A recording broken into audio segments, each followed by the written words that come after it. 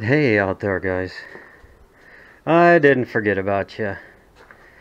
Had a couple things going on. Friggin' 3-hour tooth extraction. Holy for goalies. And then, of course, I had hydrocodones. And then I think I slept funny because Ma was down in the back all week. God, this getting old sucks. Anyways, I've been dorking out there with some daily driver stuff. Not a whole lot going on in the old Chevy. I got a new part for it, and that's this guy right here. I'm gonna do a video on this, and this is the second gear apply band for that 204R from Sonax. So it's a little bit sloppy on the second gear, and it looks like it's got the stock cover on it. So it did not get the heavy duty apply piston or actuator for it. So we're gonna sneak that in. Chevelle swap meet, Puke tank.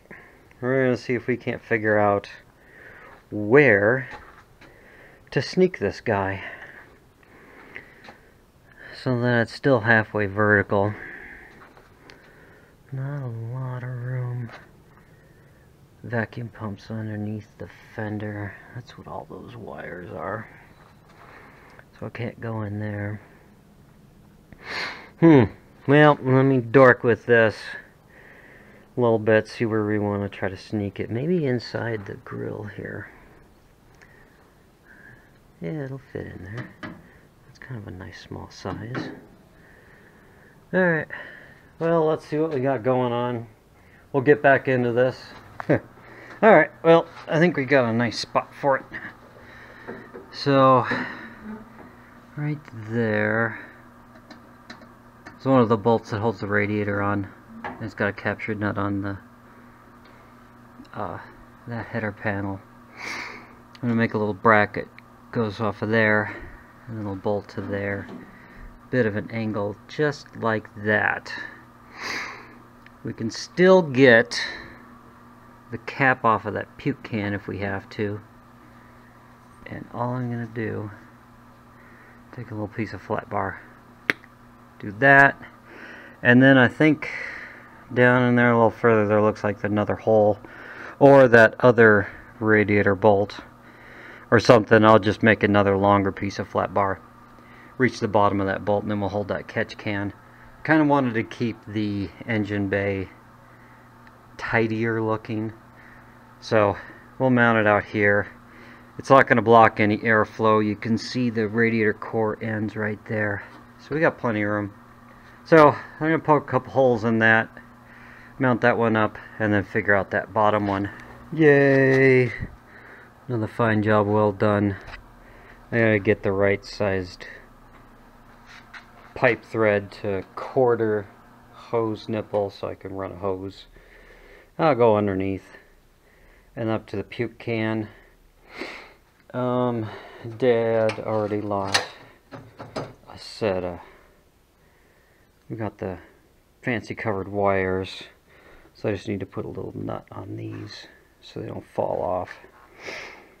And what else? Oh,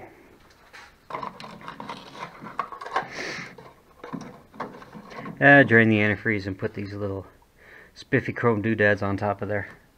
Dress that up. Alright, well, quickie, just kind of getting back into the swing of things after having getting down in the back there for a while. But yeah, we're back up and chooching, so let's give her a rip.